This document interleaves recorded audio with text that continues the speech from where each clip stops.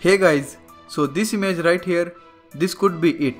It could be the final design of the Galaxy S9 and I don't like it because I want the Galaxy S9 look like this. I'm not saying that this is not good, it's just that the top bezel is of same size as the Galaxy S8's top bezel, which I don't like.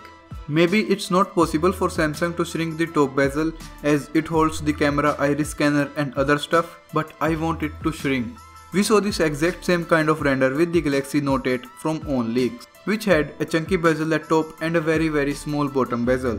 But that design turned out to be complete fake. This design is kind of useful, it improves one-hand usability and the screen to body ratio, that's definitely going better. And Exynos has a great reputation when it comes to leaks and renders, that's why this Galaxy S9 render is so important.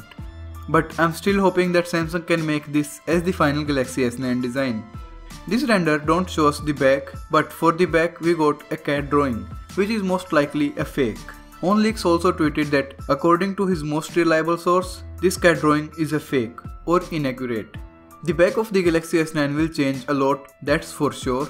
And I just forgot this point. In this render, the back of the device is red, as you can see at the corners.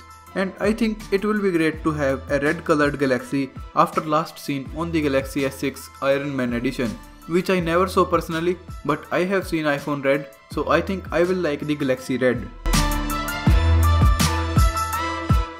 Now it's time to talk some power. Samsung recently announced the new Exynos 9810 processor. This processor is still built on 10nm technology, but it's second generation.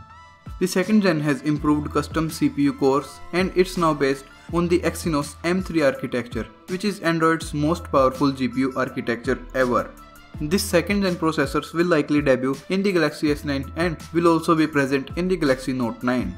It also has upgraded GPU and a new LTE modem, which I completely forgot about, and thanks to this modem, the Galaxy S9 will be 5G ready.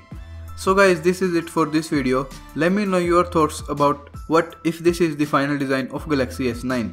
I'm still hoping for this one, but let me know yours in the comments down below. I will cover everything about the Galaxy S9, so make sure to subscribe.